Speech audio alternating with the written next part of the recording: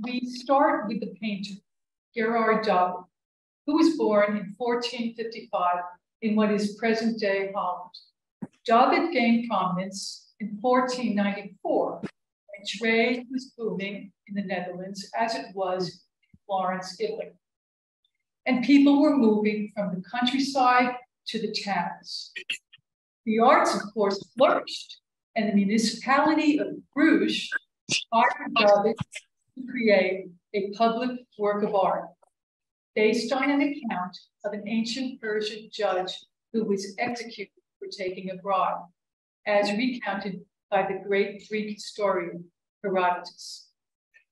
My research on Gerard David depended in large part on the work of Marianne Ainsworth, curator emerita of European paintings at the Metropolitan Museum of Art, one of the national esteemed authorities on early Netherlandish art, and author of a comprehensive book on Gerard David.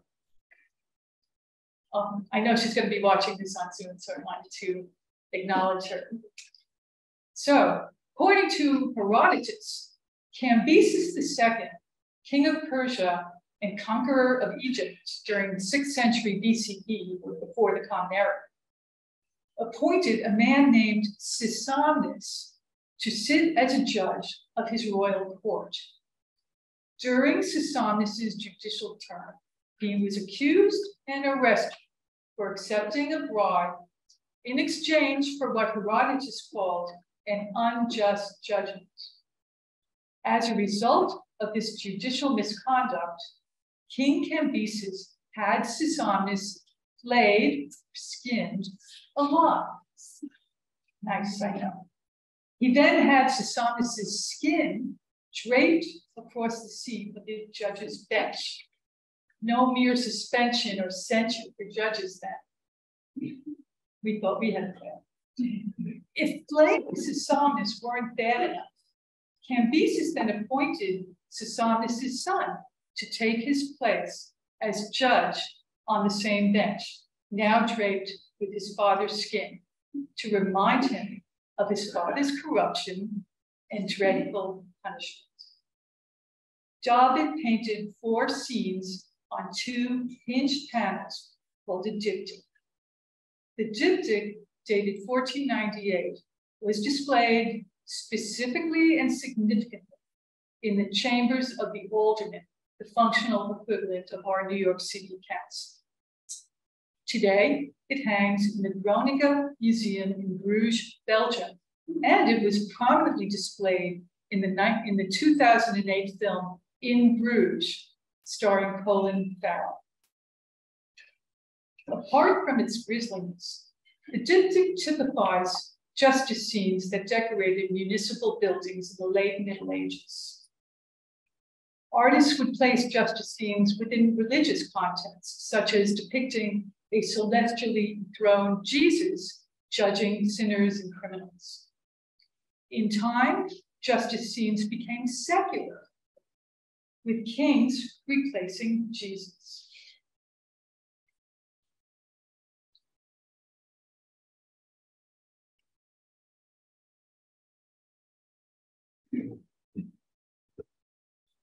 You gonna do this, Jim? Here. This is an early example of a secular justice scene, and it's a portion of Ambrogio Lorenzetti's 1338 3-part fresco, The Allegory of Good Government and Bad Government, which remains today in Siena's Palazzo Pubblico, or town hall. Anybody see it? Yeah. Local events may have inspired the use of the theme of the Justice of Cambyses for David's commission.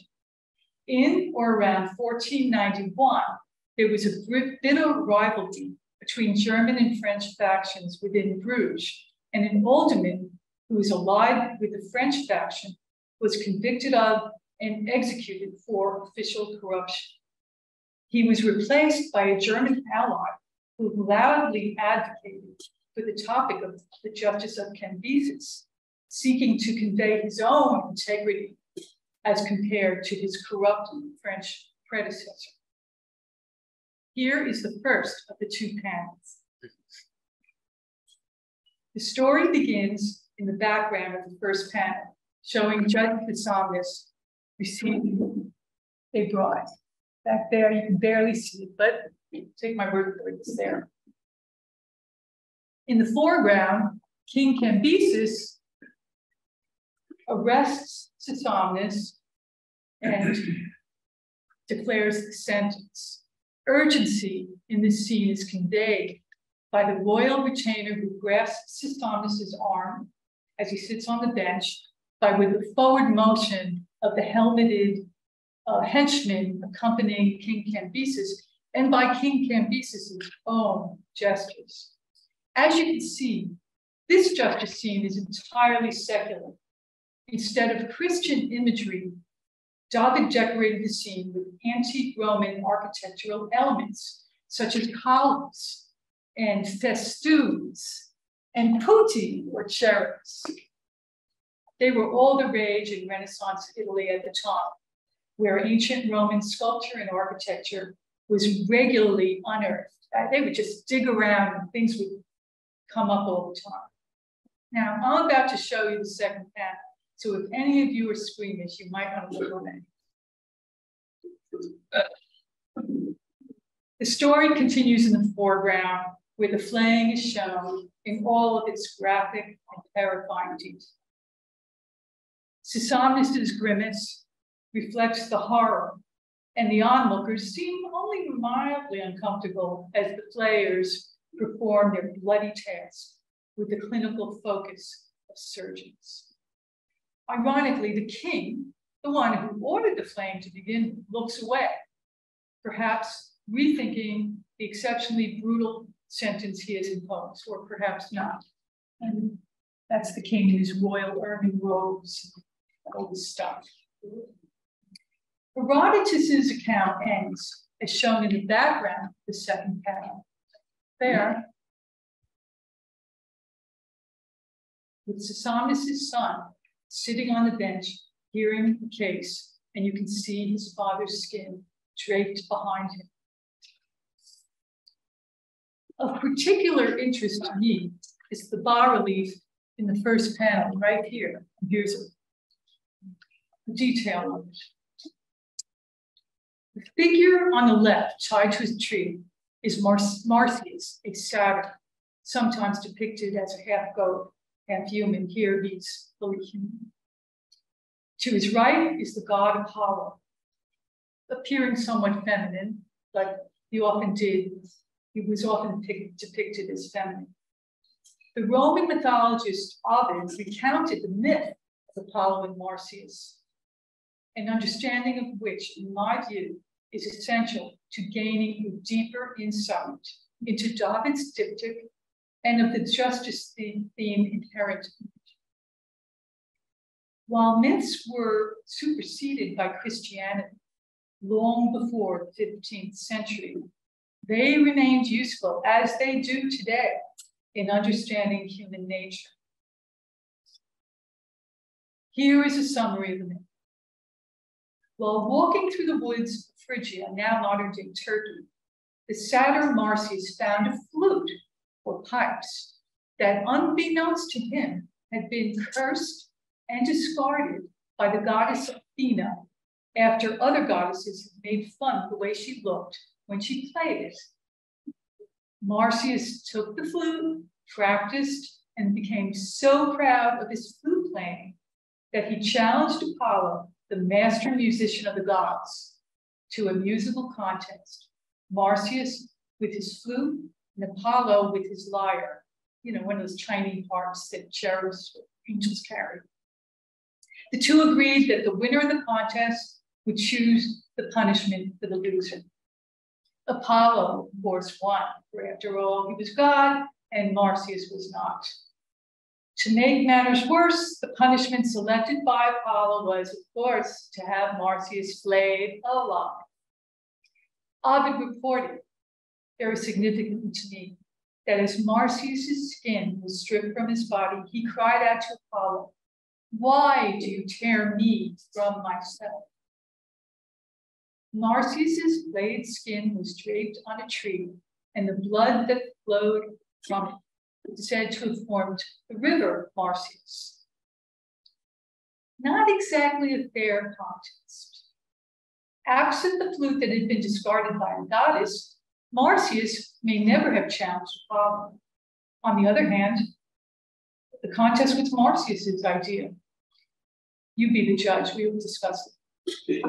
The myth of Apollo and Marsyas has been retold over the centuries, often as a warning against hubris, a Greek concept denoting immoderate pride, which Marsyas certainly displayed when he challenged the immortal God. Although the myth plainly serves as a warning against hubris, embedded within it is an interesting musical companionship that sheds further light on the deeper meaning of the myth and perhaps on the justice of Cambyses. To the ancient Greeks, stringed instruments like Apollo's lyre represented harmony, law, and order, attributes identified with Apollo, whereas wind instruments like pipes or the flute represented chaos, passion, and sensuality, attributes identified with Dionysus or Bacchus, the god of wine and pleasure. As wind instruments were incompatible with the classical love of order, Plato banished them from his Republic, although he expressed an appreciation for the ecstatic states of love and eros. Apparently, Plato had never heard an electric guitar, especially one played by Jimi Hendrix. Speaking of electric guitars, 2008 article in the Salt Lake Tribune reported that the Church of Latter-day Saints still regarded guitars as scepters of Satan. The basis for the ancient belief that music is cosmic, mathematical, and moral arose from the mathematical theories of Pythagoras and Aristotle's teaching that music imitates emotions and states of the soul, with certain kinds of music inspiring nobility and others inspiring baser emotions. With Christianity, however, came a decline in reverence for Greek and Roman classicism. Deemed pagan by the church fathers, music, whether sung or performed on wind or stringed instruments, was banned entirely. Centuries later, however, in the 5th century CE or Common Era, Augustine, like Aristotle, recognized the emotional power of music and understood that it was more practical to permit it than exclude it. People do love their music. From unison singing like Gregorian chants, there arose, with its pagan flavor, harmonic singing and instrumentation. However, the retelling of the myth of Apollo and Marsyas over the centuries reveals that the ancient tension persisted between the orderly Apollonian string instruments and the chaotic Dionysian wind instruments. Here is a visual representation of the myth dating from the 5th century BCE, depicting the musical contest, and it's by the famous Greek sculptor Praxiteles. He shows a calm Apollo with his pretty big lyre, and Marsyas passionately playing his flute or pipe. The central figure, I believe, is a slave or servant tasked with the ultimate execution of punishment. Myron, an equally renowned ancient Greek sculptor, depicted here the slave sharpening his knife, about to flay Marsyas. The sculpture seems to be very modern in its originality and the psychological depth with which Myron expresses the slave's terror at having to perform the gruesome task. Briefly, During the golden age of classical Greece, when Pythagoras proclaimed that man is the measure of all things, individual artists like Praxiteles and Myron were famous. With the rise of Christianity, however, the individuality of artists was eclipsed by the religious content of their work. Consequently, we know little of medieval artists and architects. With the flowering of the Renaissance and the renewed interest in classical values, humans returned with all their glorious individuality to their status as the measure of all things. And in light of the historical perspective gained over the centuries, artists became free to reconsider ancient myths, which were firmly implanted in the collective unconscious of medieval society.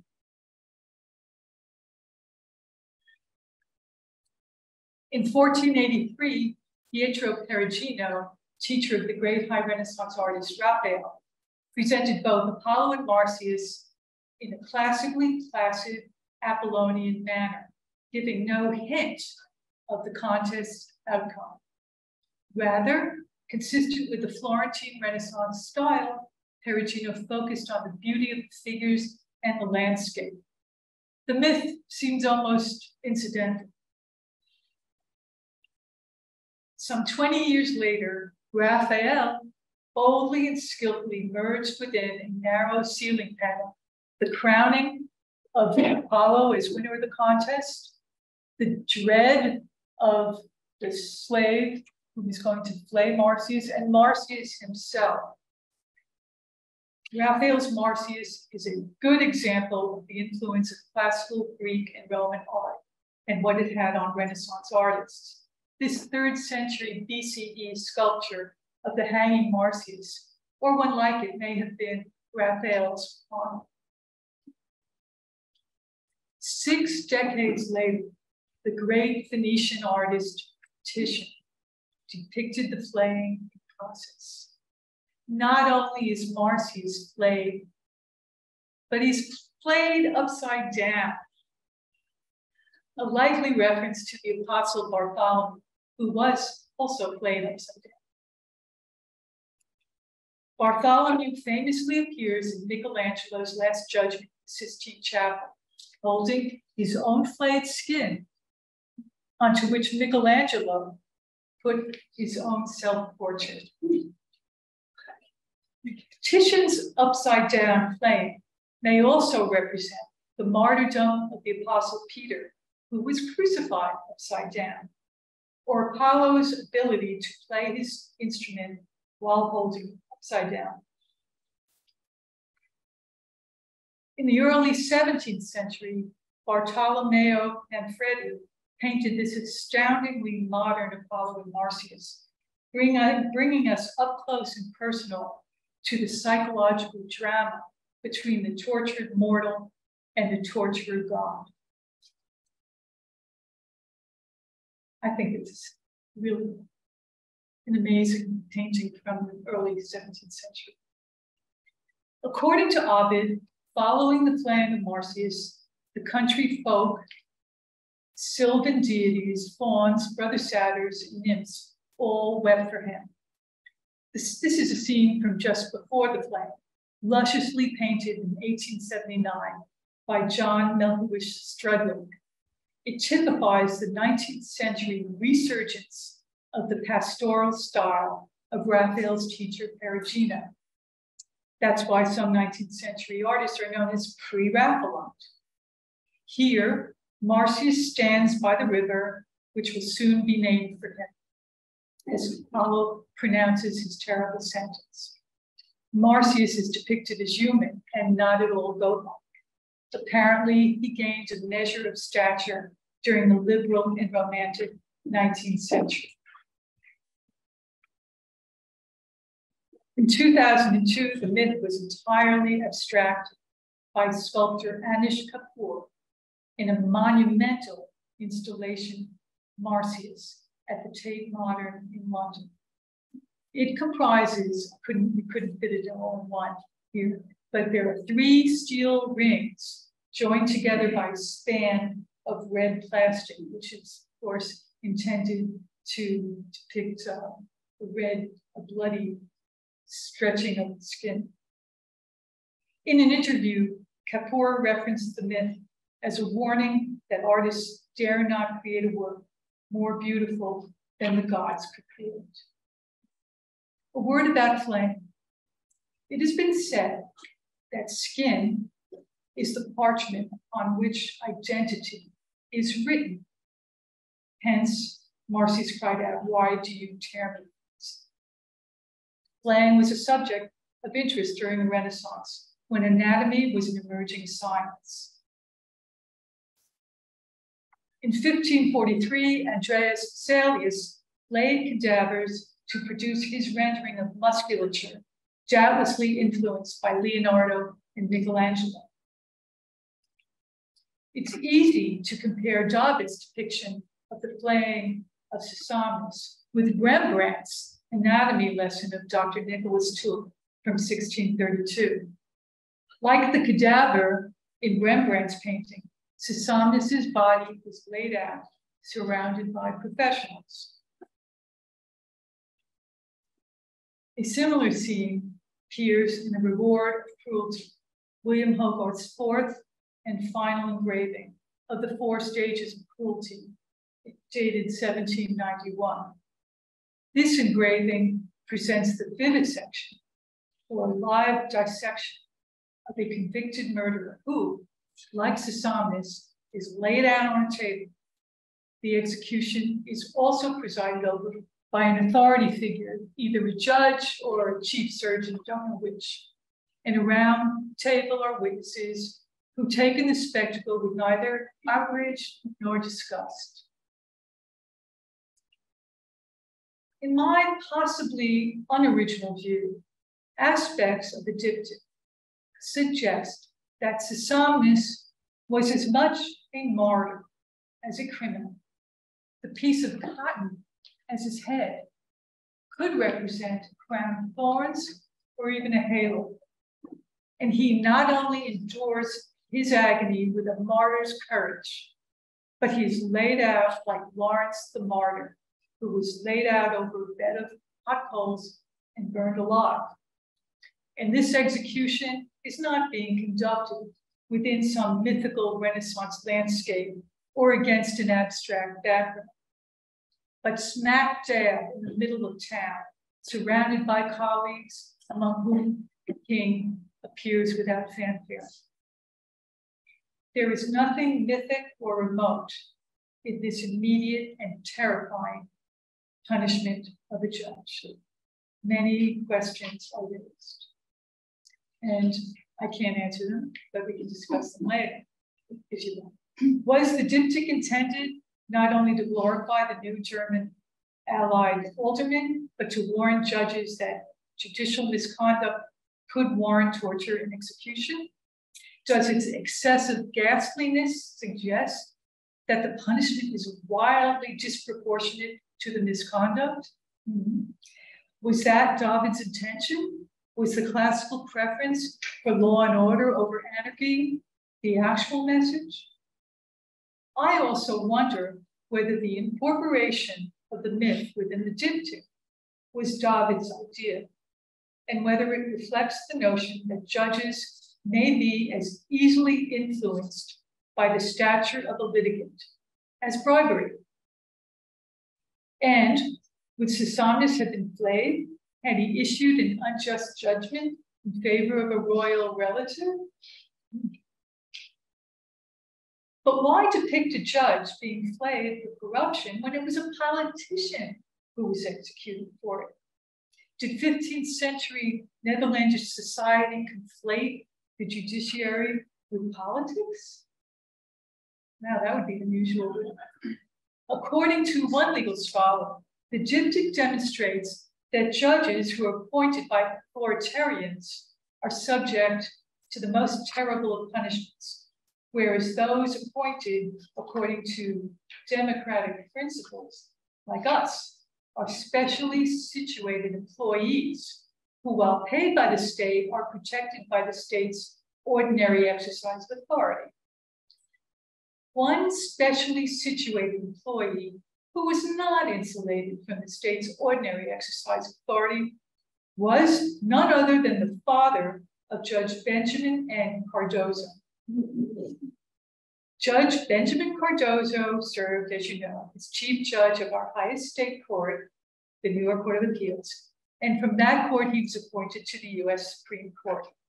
Judge Cardozo was well known for his devotion to the rule of law, disciplined indifference to the status of litigants as a task, and concern with the abstract legal authorities underlying a case. Cardozo's father, Albert, was also a judge, but his career ended when he was forced to resign from the New York State Supreme Court, the court in which I served. He'd been recommended for impeachment by a legislative committee on the accusation that he had been influenced in his rulings by the robber baron Jay Gould. The younger Cardozo has thus been called a son of Sisambus, as he studiously blinded himself to the status of the litigant before him, unlike his disgraced father. I close with this. Although some consider evolution a myth, myths evolve like people do, and those who dismiss evolution as a myth fail to acknowledge that the gods they worship may be as cruel as the humans who worship them.